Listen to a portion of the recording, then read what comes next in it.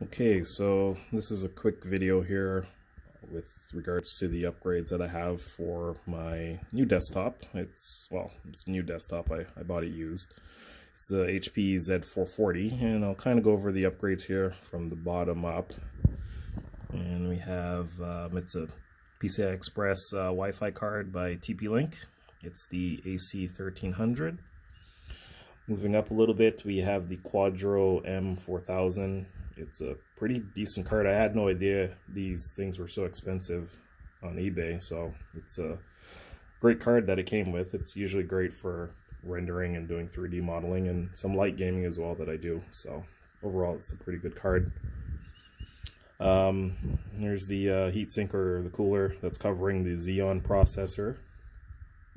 Over here on the left and over here on the right, it's two slots of 8 gigabytes of memory. I believe it's from Samsung. And over here on the right hand side, not sure if you can really see it, I got myself a 1 terabyte SSD from Crucial.